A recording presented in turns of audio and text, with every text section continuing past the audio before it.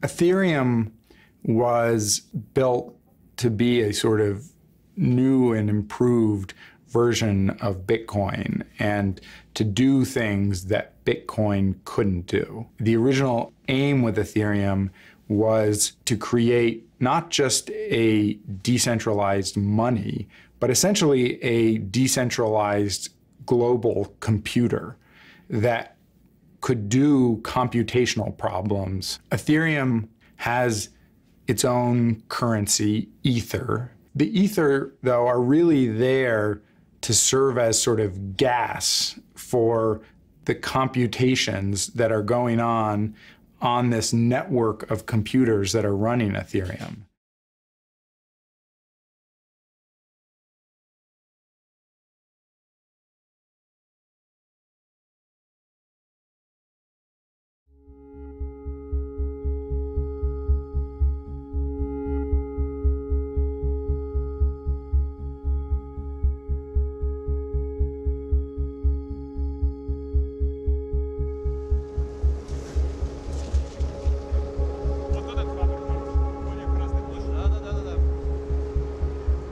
The original reason why I likes the name is that Ether is this sort of thing that, scientists were hypothesizing about in the 19th century, where people were thinking sound waves travel through air, water waves travel through water, so what do light waves travel through? And they hypothesized this existence of a medium that kind of permeates the entire universe, that's in that itself is kind of invisible, but it provides this kind of global reference frame, and it is, in some sense, sort of base layer that the universe runs on.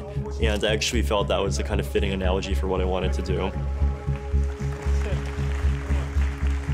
Деть биткоин какой-то неправильный подход в эту говорить. Я бы сказал, что Эфириум есть фичи и возможности делать такие вещи, которые у биткоина нет. То есть это так же, как сказать, что там может ли там телефон победить апельсин.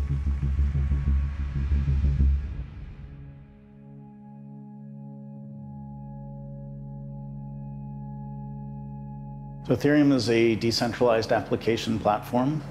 Its parent, Bitcoin, is more of a platform for transmission and storage of value. So Bitcoin was essentially an experiment in monetary theory gone wildly successful. You can think of Ethereum as a decentralized World Wide Web. It will eventually be able to run all the different kinds of applications that we see on the World Wide Web.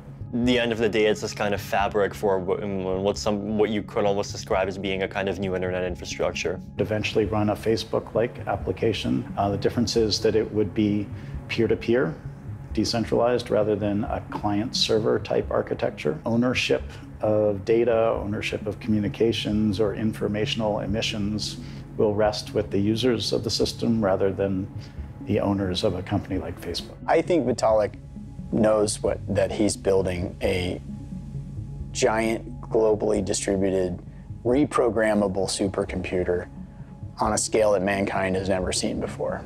And he's doing it through a mechanism which initially supports this concept of smart contracts and issues a token just like Bitcoin, so there's value being created by the mining that we're doing. But the biggest difference is that Ethereum produces mines that are reprogrammable to tasks that we don't necessarily know what they're gonna do yet. One of the highest ambitions of Ethereum from the beginning was that you would actually be able to program the functioning of entire corporations into this global computer.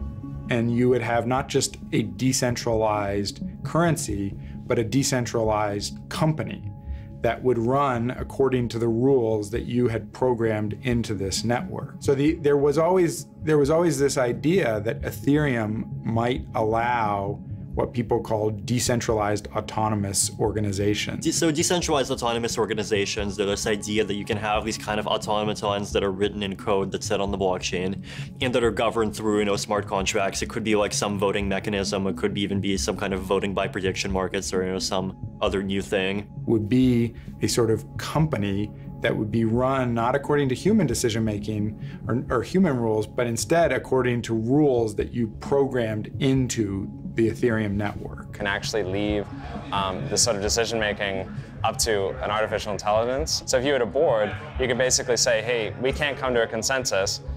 Let's just refer this to an AI.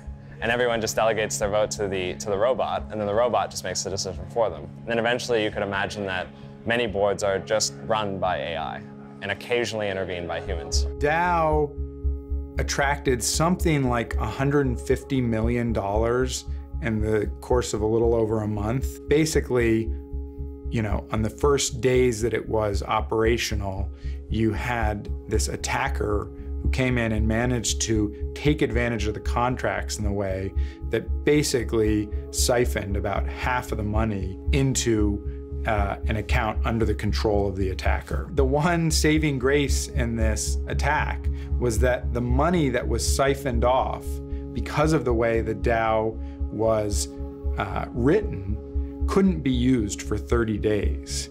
And so it began this countdown to try to figure out how to stop the attacker from getting control of the $60 million. And so we have this time in order to determine whether we're going to do something about it or whether we're just going to let it go. I don't think that Ethereum has the balls to leave the theft as is. They're talking about hard forking